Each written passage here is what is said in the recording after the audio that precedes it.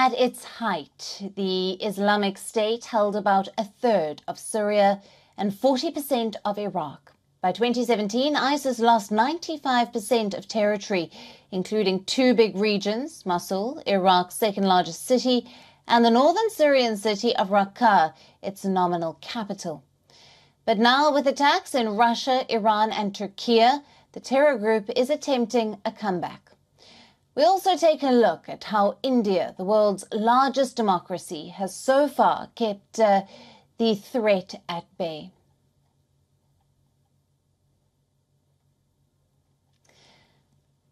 But first, let's take a look at the tactics of the terror group in Asia. After its caliphate collapsed along with its centralized government in Raqqa and Mosul, the group fled to the hinterlands of the two fractured countries, Syria and Iraq.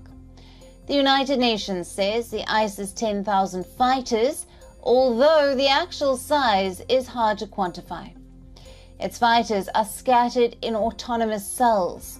Its leadership is clandestine. Iraqi security officials say that the movement has formed sleeper cells that launch hit-and-run attacks. All key foreign fighters fled Iraq for countries like Afghanistan, Syria, and Pakistan. Many have joined Islamic State's Khorasan branch that is active along Iran's borders with Afghanistan and Pakistan. The group has been in decline in Yemen. ISIS extremists have carried out a string of attacks on Turkish soil, including a nightclub in Istanbul in 2017 that killed 39 people. Let's now take a look at the presence of ISIS in Africa. In Libya, the group is weaker, having once held territory on the Mediterranean coast. However, it still exploits the country's ongoing conflict. A United Nations report estimated that 800 to 1,200 fighters loyal to the Islamic State in Egypt's Sinai province. In Uganda, militants from Islamic State-allied rebel forces have staged attacks. Now, they include a massacre at a boarding school, the murder of a honeymooning couple, and a raid on a village that killed 3 people. The group that started as an uprising in Uganda has moved its operations to neighboring Democratic Republic of Congo. Several groups have also pledged allegiance to the Islamic State in West Africa and across the Sahel. Affiliates control areas in rural Mali, Niger, and northern Burkina Faso and North Africa. In January of 2023, the U.S. military killed a senior Islamic State leader in northern Somalia.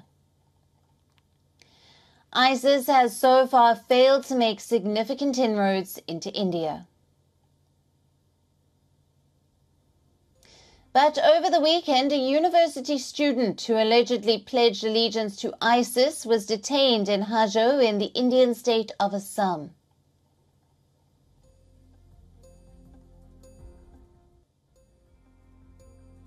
Recently, ISIS in India head and an associate were arrested in Assam's Dhubri district when they entered from Bangladesh.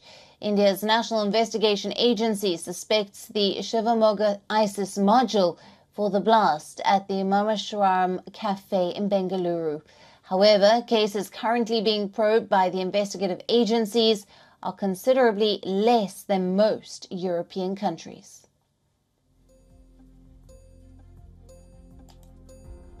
For latest news, download the WION app and subscribe to our YouTube channel.